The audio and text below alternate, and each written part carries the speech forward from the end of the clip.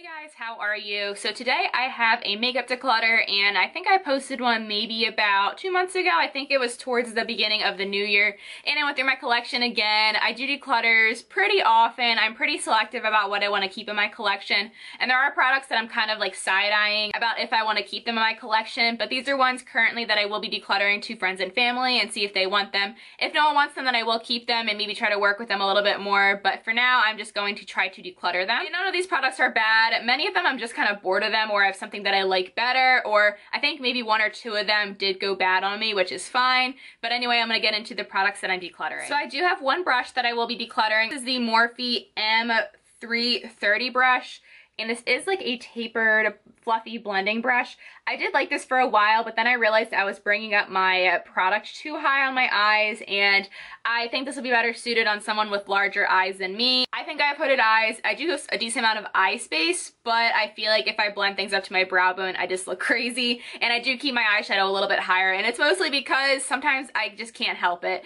But this is a product that I will be decluttering. It's just because it's too big for my eye shape. And this is the Wet n Wild Shine Clear Nail Protector, and it's just like their top coat from their, I guess, like Wild Shine line.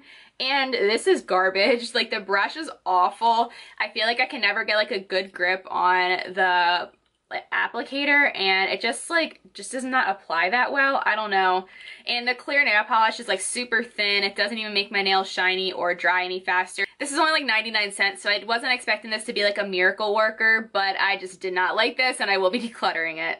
Next are 2 products that kind of went bad on me. The first one is the Ulta Beauty Cream Eyeshadow in Smokey Quartz, and I actually used up one of these last year, and this is how much I have left of it. So this basically just dried out on me, and it made my eyeshadows kind of bunch up and flake off a little bit, and it happened towards the end of my Ulta Beauty Cream Eyeshadow in Rose Gold. This one doesn't feel too dry right now, but I can tell that it is. I'll give you a swatch of it. It's a really pretty shade, but I actually just realized that I'm pretty sure they discontinued this line. So as you can see, it's a really pretty bronze shade, and it is nice for bronzy eyeshadow looks. This just wasn't applying super well on my eyes anymore, and like I said, it sometimes made my eyeshadows flake, so I am done with it. And then this is sad. This is the Urban Decay Heavy Metal Glitter Liner in Midnight Cowboy. I loved this, but I've noticed that it's gotten more liquidy, and it's not putting as much glitter on. Like, it just seems like really not that pigmented anymore. So if I want to pick this up again, I can definitely just buy it again because they're still making them. I am decluttering one eyeshadow, and I'm sure you guys see this coming, and I'm sure a couple of you will be kind of mad at me, but I will be decluttering the Colourpop eyeshadow in GNO. This was in my Pan That palette 2019. It's the only eyeshadow that I did not finish, and it is still a really pretty shade, but I am neglecting it, and I just don't feel like keeping it in my Z palette. And I'm currently panning another palette right now. It's the Jaclyn Hill and Morphe eyeshadow palette, and that is a pretty big palette that has warm tones in it. So it could pair well with that, but I don't want to be worried about like trying to use this eyeshadow when I'm trying to pan that big palette. So here's what that shade looks like. It's a really pretty color, but I'm sure I have something similar in my Morphe and Jaclyn Hill palette. I also have a pretty bright orange in my Beach Cosmetics Weekend Festival palette, so it's fine that I'm getting rid of it. Honestly, I won't miss it, I don't think. I know a lot of you guys wanted me to continue panning it, but I just don't feel like it, honestly. So I did a bit of a blush purge, and none of these blushes are bad. Like, honestly, they perform perfectly fine, but I just have 2 other blushes that I prefer, and I've been going hard with them, and I haven't been using these ones as much. So this one is a mini Becca blush in Camellia. It's so cute. It's only that big, and here is what this blush looks like. I've used this probably about like 10 times since I got it. I think I got it around Christmas time. And it is a kind of like hot pink shimmery blush. And this just looks too pink on me. I do have a bit of a more neutral to warm skin tone, especially because I do wear a lot of warm looks. I haven't been reaching for this that much, and when I do wear it, I'm not loving it that much because it is like a baby pink shimmery blush, and it just looks too pink on my cheeks. I think my mom might like this, or Lisa. Lisa wears a bigger variety of looks than I do, so I think she'll really like it.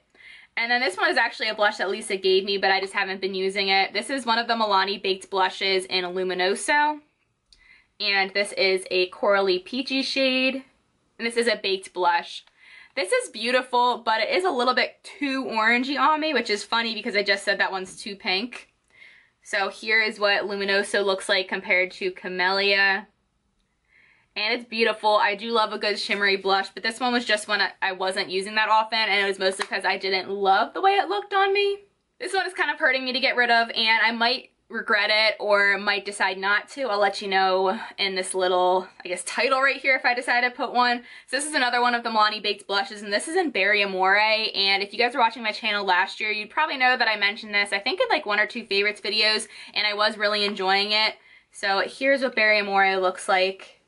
It is a really pretty shade, but it looks very similar to the Laura Geller blush that I have in Honeysuckle, and that one applies better in my opinion. This one is still really pretty. So this is what Berry Amore looks like. Honestly, it looks really pretty. I might try it again before I decide to declutter it, but I just like the Laura Geller one a little bit better. It's a little bit more pigmented, but it like doesn't look like too much on the skin, and this doesn't either, but I just feel like they're too similar for me to keep both of them. And finally, I have lip products, and there are a decent amount here. I am so picky with my lip products, and honestly, mostly I just wear nudes. I wish I could just have like a couple nude lipsticks and then one darker liquid lipstick so I can wear if I want a deeper look or if I want to go out. So I have some bullet lipsticks here. This one is actually one I recently picked up, and this is the Milani lipstick in Nude Creme, or Nude Creme, however you want to pronounce it. And here's what mine looks like. And I did like this, at least I thought I liked it at first.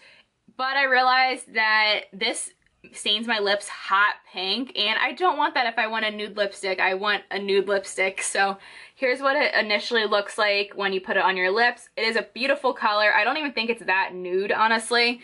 When I see Nude Creme on other people, I feel like it looks a lot more nude as opposed to, I think this looks pretty peachy on me. But like I said, it does stain my lips hot pink, and I'm not a fan. This is a really nice lipstick formula, so I'd be interested to try other colors, but this one is one I'm passing on. And then speaking of staining my lips hot pink, this is another lipstick that does that for me, and this is the Doll 10 lipstick in Uptown Girl. Both lipsticks have a beautiful formula. So this is the Doll 10 shade, and then this is the Milani. So they're both really pretty shades. They have nice formulas, but I'm just not wanting my lips stained pink. Next, I am passing on a lipstick that I did get from Octoly, and this is the Becca Lipstick Love lipstick. This packaging is beautiful. It's a gold tube, and it does have like a magnetic closure. Love that. However, this is a deeper color, and I should have known when selecting this that I probably would rather just have a liquid lipstick in this color. This is the shade Souffle. And that's what it looks like. So it is like a deeper nude shade. This would be beautiful on dark skin tones as like an actual nude. And on me, this is more of like a brick kind of reddy brown shade. So that's what the Becca color looks like.